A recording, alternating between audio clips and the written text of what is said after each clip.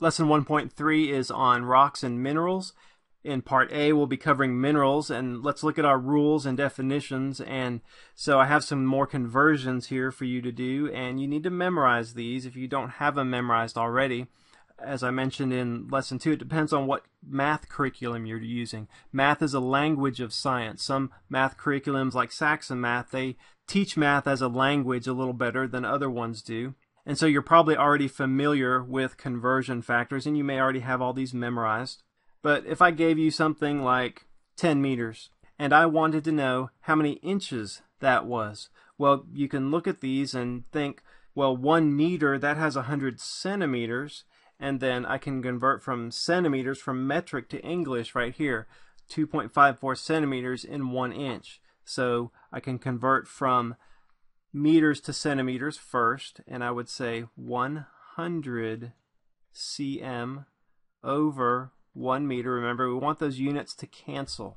And so we can see that there we have meter over meter. That's going to cancel. And then we can continue. Then 1 inch over 2.54 centimeters. And so our centimeters will cancel there. And we're left with those units of inches. And so now for multiplying, we would be doing 10 times 100, which would just be 1,000, over 2.54. And so that would equal 393.7 inches. That's how many inches are in 10 meters. And so I had to use 2 unit multipliers. That's the same thing as a conversion factor. Sometimes they're called unit multipliers. Unit, sometimes in math, that means 1. So unity means 1. And conversion factors, they almost always have a 1 in them. So we have 1 meter equals 100 centimeters. 1 inch equals 2.54. 1 kilometer equals 1,000 meters. So be familiar with how to convert using 2 unit multipliers, not just 1. And try to memorize the scripture. That would be the ideal thing to do here, is to memorize these verses.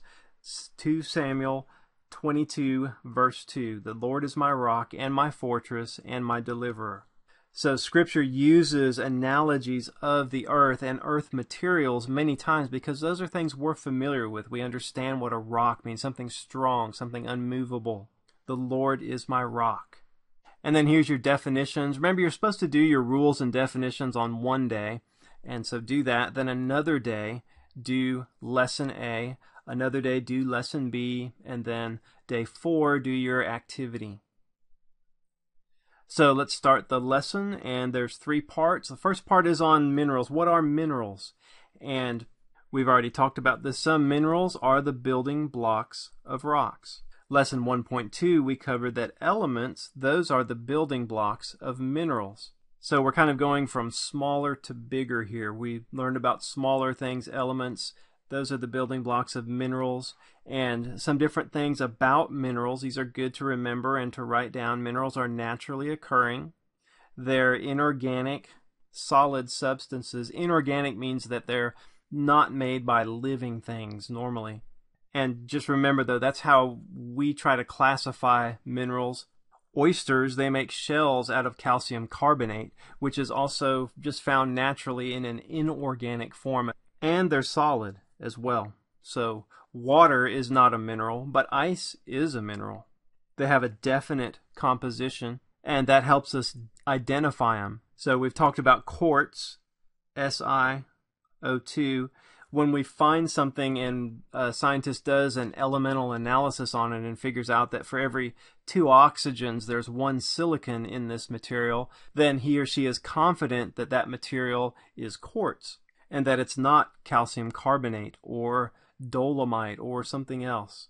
And so minerals, they also have a characteristic crystal structure. They have characteristic colors, hardnesses. You'll be learning about mineral hardness in lab activity 1.4. And you're already familiar with some minerals from both your lecture and your facts practice. So let's look at one that we've talked about already, sodium chloride, halite. And you may not know this, but there are mines under the ground that have hundreds and hundreds of thick feet of salt. And this is an image from the Hockley salt mine that's near Houston, Texas. And here's the mine shaft right here, and this is pumping air from the surface down in. That's what that duct is for. And so miners retrieve halite or rock salt from it.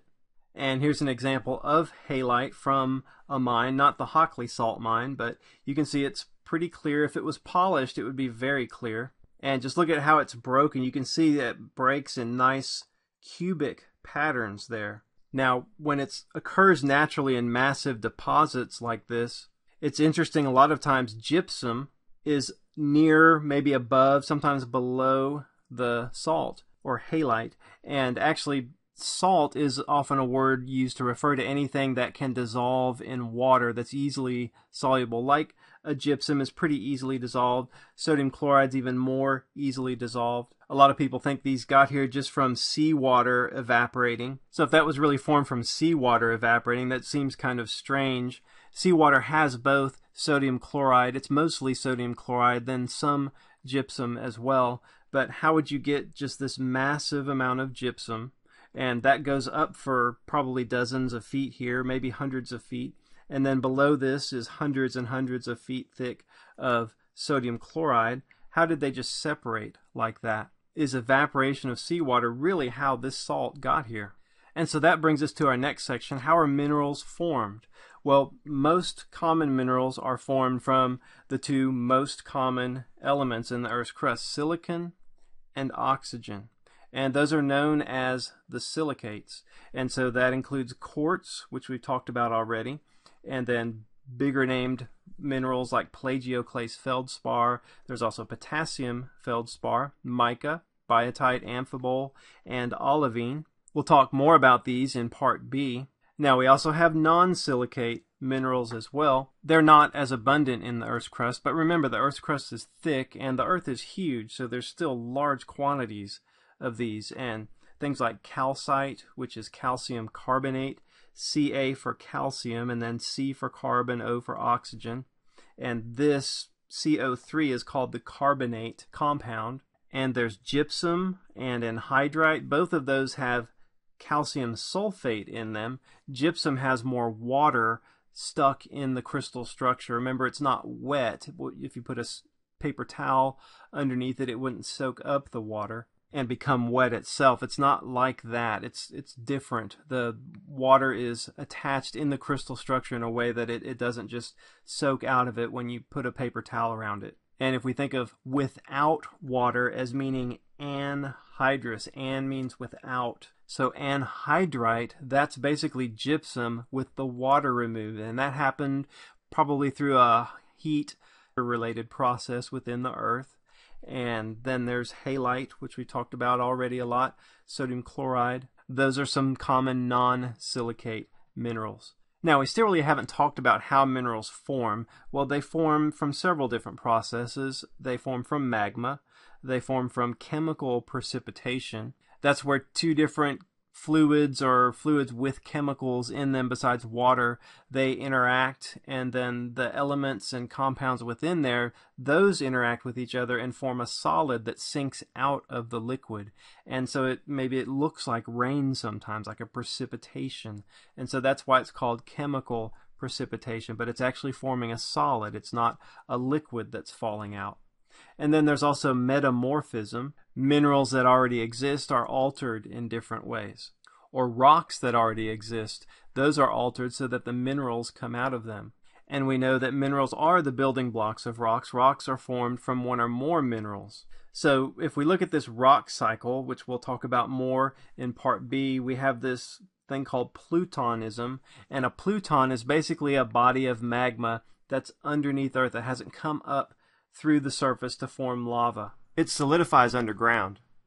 As it cools, though, it forms different rocks like granite, and within granite there will be different kinds of minerals. Granite is a rock. Minerals are what make up the rock. So minerals are formed when magma cools, or when lava comes out, or magma comes out and forms lava and then cools on the surface, forming things like rhyolite. Rhyolite is a version of granite, basically, that's from the magma coming out onto the surface. It just has a little bit different composition, different densities than granite does. Then you have some erosion that goes on, forming sediments. Then water might dissolve some of the minerals in that, and so we have mineral dissolution. Then later on, you might have mineral precipitation, and a lot of times that's how quartz is formed in veins in rocks, and there may be a crack in a rock, and water is flowing through that, and eventually quartz precipitates out of that solution that's flowing through. And if you get enough mineral stacked up together like in gypsum or salt, like sodium chloride salt, then you have a sedimentary rock that's considered a mineral rock. And then those can change through metamorphism as well. So the processes that form minerals are basically the same processes that form rocks most of the time. Okay, and then last in part A here is mineral shapes. And so let's look at these three different basic mineral shapes here. We can have one directional type of minerals where we call that basal or basal cleavage. Remember from your definitions that cleavage is the tendency to break, the tendency of a mineral to break along a plane. And a plane is just a flat surface. So sometimes minerals just break in layers. That's called one directional. Sometimes they'll break in two directions. So you have a flat surface there and then a vertical surface here. And then this side, it's just kind of bumpy. It doesn't really have a certain way that it breaks. And then you have three-directional or cubic sometimes as well, where they'll break smoothly along one way, along a second way, and then along a third way as well, like a cube. So we have basal, we have prismatic, which is two directions, cubic, which is three directions. Now, something else to consider is that the same mineral, it can take on many sizes, shapes, and names. And a great example of this is gypsum. It has this foundational part that's called calcium sulfate, CaSO4. If you were to dissolve that in water, it forms calcium ions, which have a +2 charge. Remember, that means that they have two fewer electrons than they do protons. And then it forms a sulfate ion, which is a compound. And that has a -2 charge, which is what you would expect, because when they come together, then the charges balance out. +2 and -2 equals 0. Now, within gypsum, there's these different types. There's selenite, which is in the example there. You can see it's very clear, and you can see the cleavage patterns there. And then this is satin spar gypsum here, and it formed first, probably right along this line right here.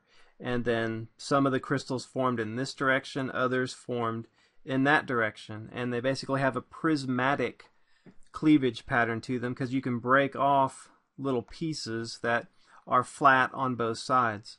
And then you have massive gypsum. This is several feet thick right here, but it doesn't really have any certain pattern to it like the satin spar did. That's also called rock gypsum sometimes.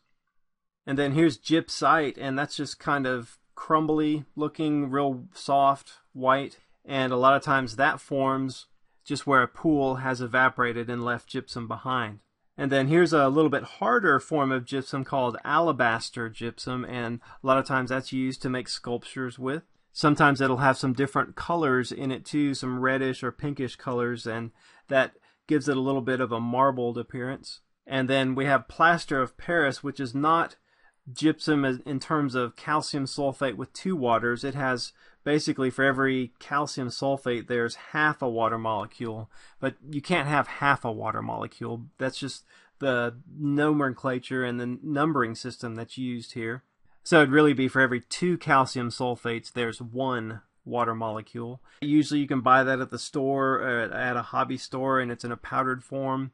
And it will readily absorb water, and it actually has a little chemical reaction that goes on in absorbing that water, and heat is released, and you'll feel it get warmer. And actually it takes heat to remove the 2 water molecules from gypsum to get just the half, and then it releases heat when you add the water back in. And then last is anhydrite. Remember, we talked about that already. Anhydrous, it doesn't have any water at all, and so there's been some probably some thermal alteration, or it was formed in a way, maybe under high temperature, that it never had water to start with. And so this example is where different layers, alternating layers of anhydrite, which is the white color, and then an organic material was laid down in between. And some researchers, I think in error, have said that these white layers where anhydrite was laid down, that counted for basically 1 year. And you could count these like tree rings. And so each dark layer, then a light layer, that's 1 year's worth of evaporation of seawater, basically. And so that gypsum precipitated out, forming anhydrite. But what exactly is that organic layer? And we just don't know. We don't know what processes were going on, or that it actually took a year to form each layer. And why aren't all the layers the same thickness if it took a year? Why are some so much more than others? So lots of questions there. Difficult to know exactly how those layers got there. Okay, well, that's all for part A. Go ahead and pause your lecture and complete your homework set.